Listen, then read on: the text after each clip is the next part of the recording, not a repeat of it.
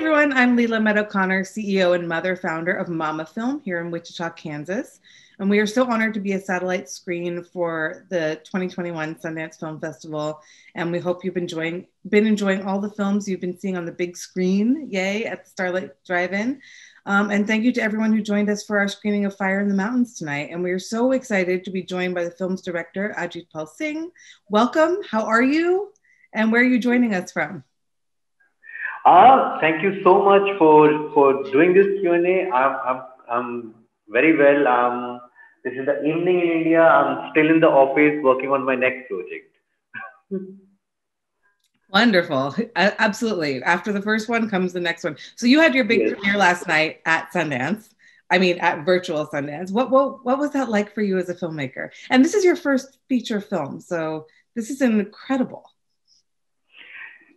It's actually a dream come true because I decided that I want to be a filmmaker in 2010 only. Like before that, I was doing bit of everything actually. And I started writing my first screenplay, which I finished and I sent it to Sundance Screenwriters Lab. And I got into Sundance Screenwriters Lab in 2012. And I experienced this warmth and dedication for independent art from Sundance Institute. And like, wow, when I make the film, I want to get into Sundance Film Festival. But it took me almost 9 years from that day to make the film. That's actually pretty amazing though, because films can take a long time to get made, but the perseverance is really wonderful. Was it this screenplay that you sent, or was it a different screenplay? It was a different screenplay. Yeah, okay. it was not the same screenplay, and I kept trying to make that film for almost 5 or 6 years, and then I was like, sometimes just the time is not right. So let me do something else, and then I started making short films, and then wrote this one, and this is the one that got made. That's so like interesting to hear, and I think filmmakers or people who want to be filmmakers need to hear that from people, that it takes a while and that you do have to go through many years and many processes and hone your skill. And sometimes it seems like Kansas here in the middle of the USA is almost, as far away from Hollywood as India is, it's wild.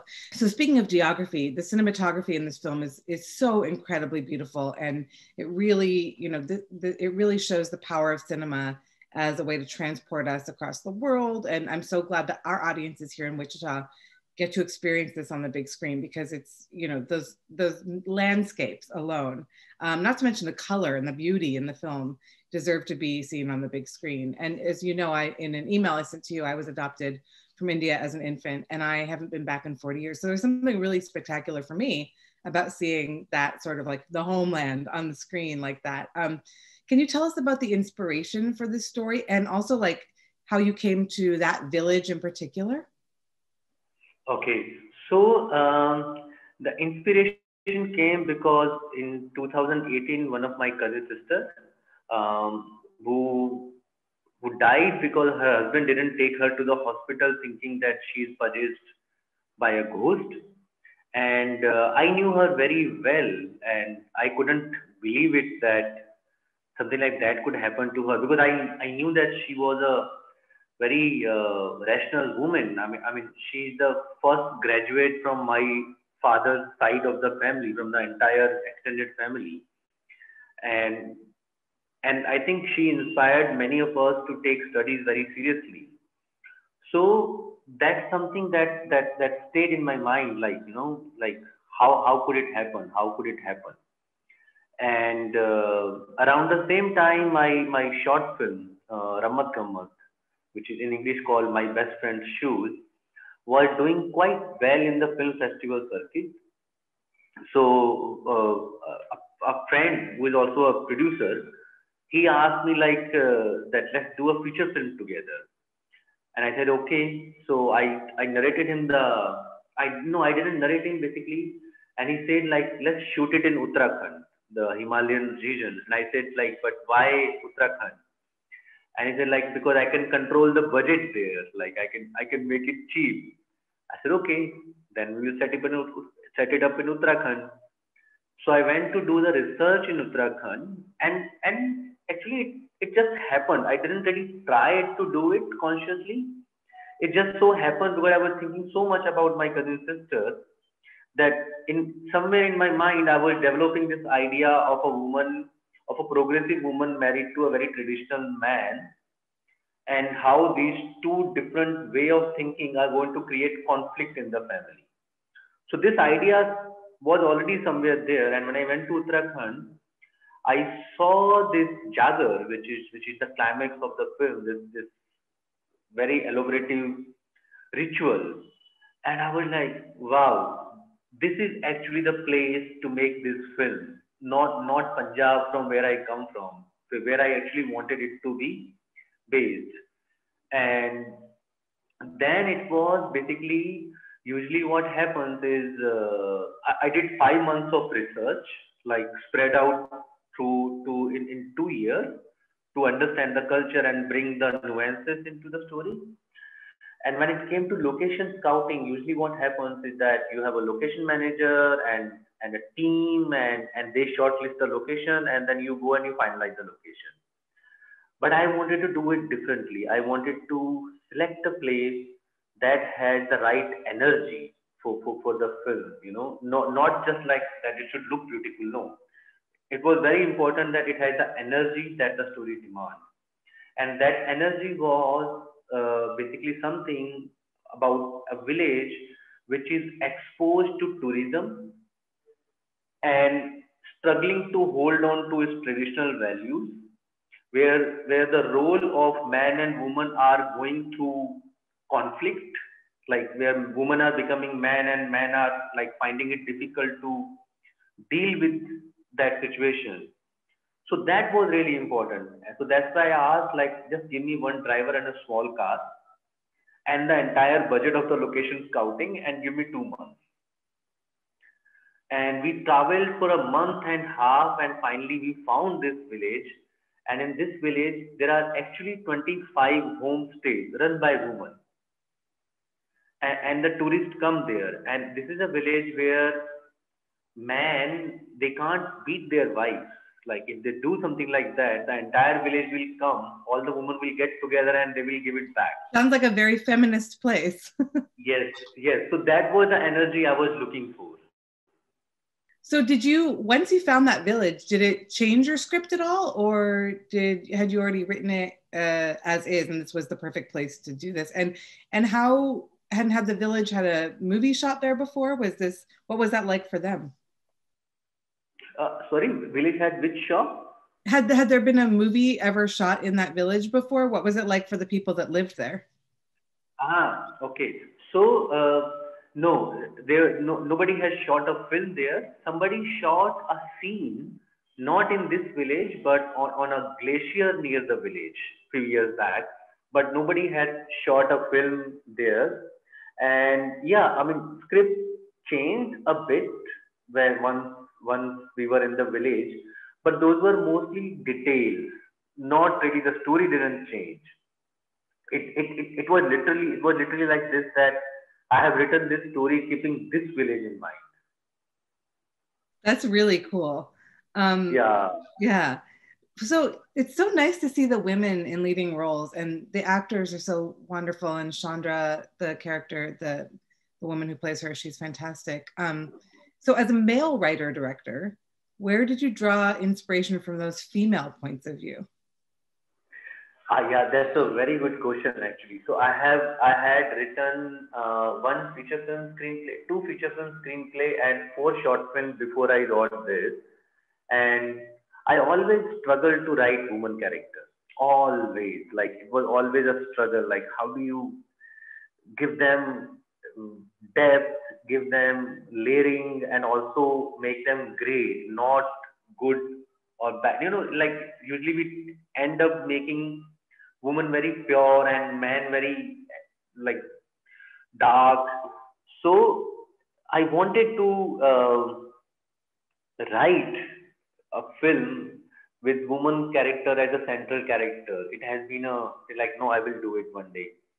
And how it happened is basically with certain awareness about myself actually, which is like this, that uh, it was around 3 years when I was like, after 3 years of my marriage, one day I suddenly realized that whenever my wife gives me an advice, I don't take it. And the same way with my mother and my sister. They give me advice and I was like, you don't know much. Okay. And if the same advice comes from my father or my brother or a male colleague, I'm like, yeah, it makes sense. And I was like, whoa. I mean, I consider myself to be an artist who is well read, who is thinking, who is sensitive, and look like I have such deep rooted biases. So then I was I started writing this story, and it's basically, I'm fortunate that I'm surrounded by very strong women. Like my mother is a fighter, my wife is a fighter, my sister is also really a strong woman, and I don't know how, but I just come from a family where the women are really outspoken and very expressive, and men are not, in fact.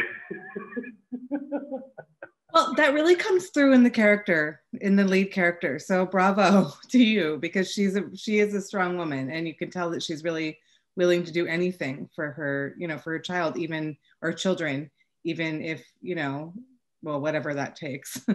Yeah. But you did a wonderful job, because oftentimes I look at films and I think, oh, a man wrote and directed this, but and I see that in this character, she really does have a strong feminist point of view. So that's really Yeah. incredible.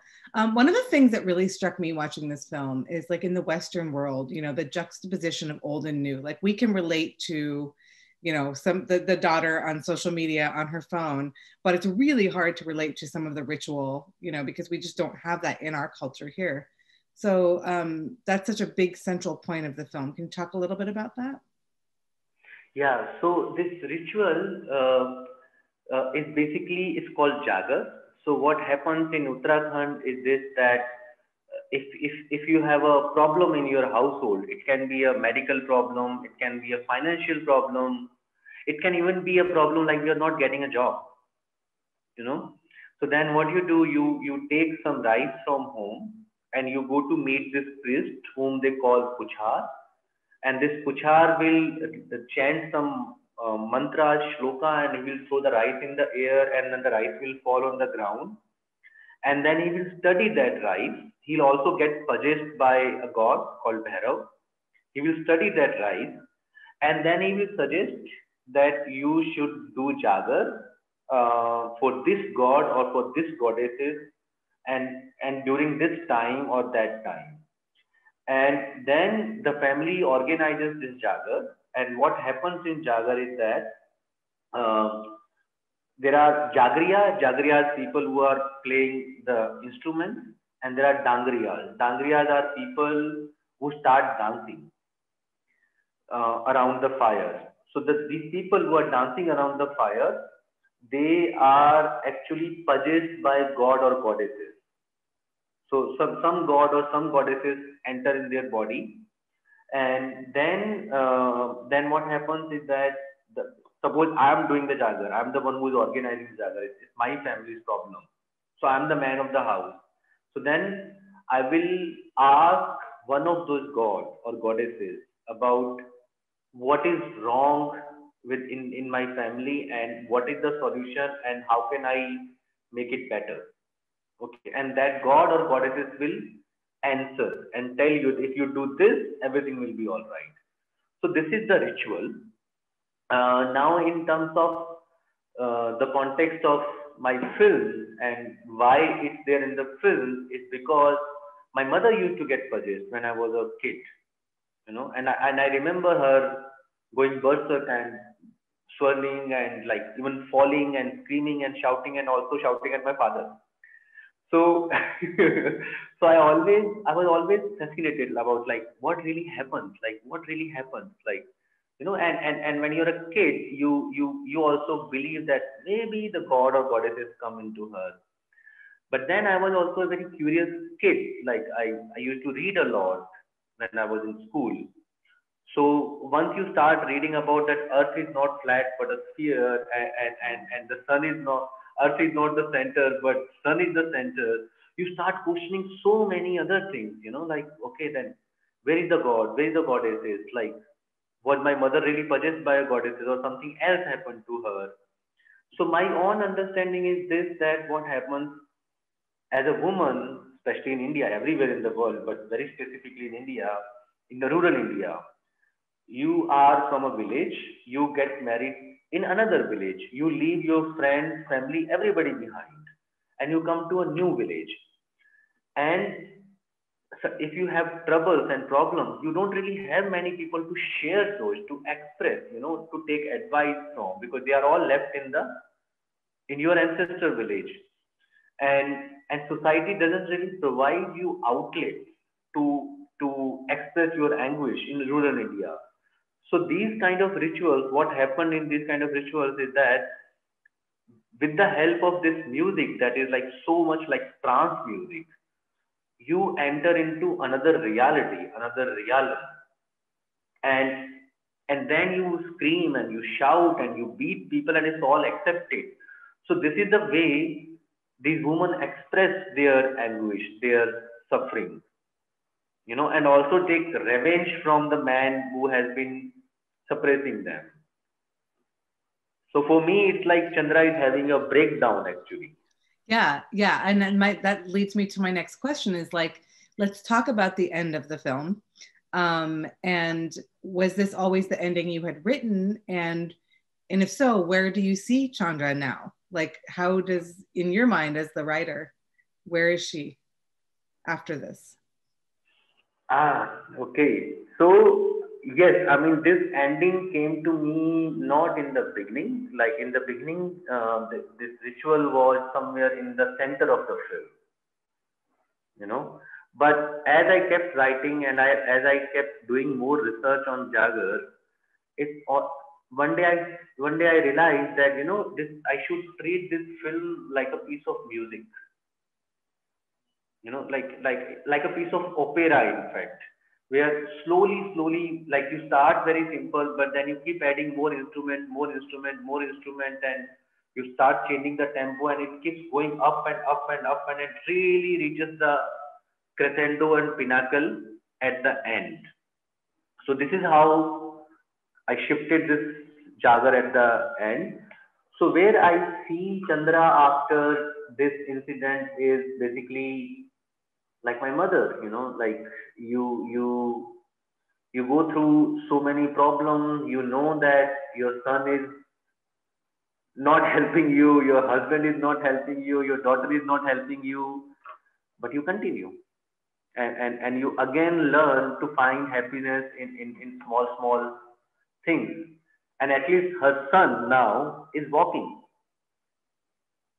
you know And the reason, I mean, I cut the film where I cut, where we don't know whether she's going to come back to life or not, is mainly for, I like literature and films which makes me think. Like when I go home, I like, okay, what would happen to her? So that was the reason to cut it like that. Yeah, it leaves it very open to interpretation, which is Yes. depending on, how you see that. Yeah, and seeing the sun at the end was was good. That like whatever the energy that she exerted in some way helped him to Yeah. Yeah. Let's talk a little bit about, I read that your father ran a cinema and you used to sneak in to watch Bollywood films. How did that influence you as a filmmaker? So it was not Cinema Paradiso. I used to sneak in, and I used to watch films, but I used to go to the cinema hall mainly to drink coffee, not really to watch films. But I suppose somewhere it gave me a dream, which I didn't touch till very late. Like once I finished my graduation in chemistry, I kind of figured out that science is not something that is my cup of tea. Even though I was a good student, I knew that I wanted to tell stories, but I just didn't know the right medium. And the mainly why I didn't know the right medium was because the language. So I'm from Punjab, but I grew up in Gujarat. So at home we spoke Punjabi. Outside I spoke Gujarati. I studied in school where everybody spoke Hindi, Hindi medium school. And then I did my graduation in English medium college. So by the end of when I was in my 20s, I knew four languages, but I knew none of them really well to write. Otherwise probably I would have become a writer. So I kept trying many things like poetry, trying to become better at English, trying to become better at Hindi, but nothing really worked. And then what happened one day during a French film festival in Ahmedabad, I saw this film by Chopu, 400 Blows, and that was like, wow, you can also make films like these. Before that, I had never seen anything other than Bollywood, and that didn't really attract me that much. Okay, some films really attracted me, but mostly Bollywood never made me think about making film. 400 Blows did it. Cinema is So such a universal language in that way, isn't it? It's yeah, interesting. yeah, Think about your own journey with all the different languages, and then how you ended up, putting it all on screen, which is really yeah, interesting. yeah. So you mentioned Bollywood, and I think a lot of people know a little bit about, but how is Bollywood different than like American or independent cinema here in the West? Uh, from independent cinema in the West, it's very different. It's much more star driven, like Hollywood. Like if you want to make a Bollywood film, the first thing that you need to have is a star. And then of course there's a song and dance, like it's just part of your storytelling. And at least earlier the song and dance were part of the story. Now they are ornamental, like you use them as a decorative item. So it's basically, you can say it's Hollywood, um, without the reality that Hollywood still manages to portray. Like if you watch a Hollywood war movie or a Hollywood movie with big stars, they at least try to look real. In Bollywood, the most important part is to not to look real. Yeah, Very different than your film.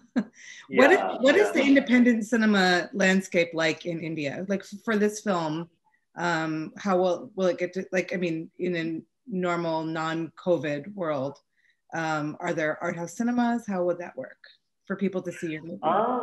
it's actually very unpredictable. Like everybody thinks that I know, and everybody thinks that this is the strategy for my independent film, but it just works for this film, and then it won't work for another five films. Then it works for three films, and it doesn't work.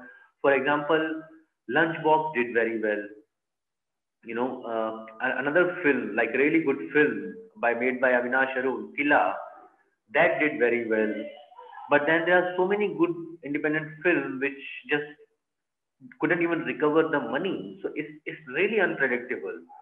And I'm lucky in that way that the producer also knows the reality of it. So there are very few producers in India who make independent films, and they all make with the knowledge that they may or they may not recover the money. They are also doing it for passion and love. Yes, and that is wonderful. That's what we need more of. So yeah. So for your film, it's wonderful that you got the platform of Sundance, and that will allow people around the world to see it, and hopefully distribution in the US and the Europe and other places. So that's fantastic. Yeah, that's we definitely need more investors who just believe in the art of it all. Yes. Yes. So one last question for you. What you talked a little bit about, the Truffaut film you saw, but what are a few of the other films that you recommend or that you find inspirational, or a film that you just watch over and over again, that you would love for audiences to know about? You mean in the Sundance Film Festival or in general? No, in your life. So I'm a big fan of Asghar Farhadi, and his film called A Separation, The Salesman, and The Past I have seen many times. I'm also a huge fan of Duri Bilge Silan. and especially his Three Monkeys and Climate and even Ujat, which were, I think, his first film, and Belatar, Fateh Akin. So yeah, I mean, I even watch Avengers, okay, and Star Wars. Yes. All of it. Well, thank you so much for joining us and for sharing your film with our audiences here in Kansas on the big screen. It's so exciting. And actually, my last question. Sorry, what are you Yeah. working? Because you mentioned this at the top. You're working on your next project. What's coming next for you after this? It's actually a web series. It's not a film. It's a commercial project. Somebody has hired me as a director to do the web show. Yeah, web series. Well, that's exciting. Congratulations on Yes, that. yes. And That happened. That happened because of Sundance. that's fantastic. And I mean, that's exactly what, this launching pad is and can Yeah, be for yeah, you, for yeah, artists and filmmakers, and giving them, a career doing what they love, yeah, or what you love. So yeah, congratulations on yeah. that. So please give Thank my you. best to all of the team, and, congratulations to everyone. And we can't wait to see where this film goes. And hopefully we'll get to meet in person one of these days. Yes, if you ever come to India, I hope Oh, you can come to India very soon. I hope Do so. let us know. I will Yeah, yeah. absolutely email you. Yes. That sounds great. Thank you so much. Oh, thank you so much. Thank you so much. Bye bye. Have a nice Bye. day.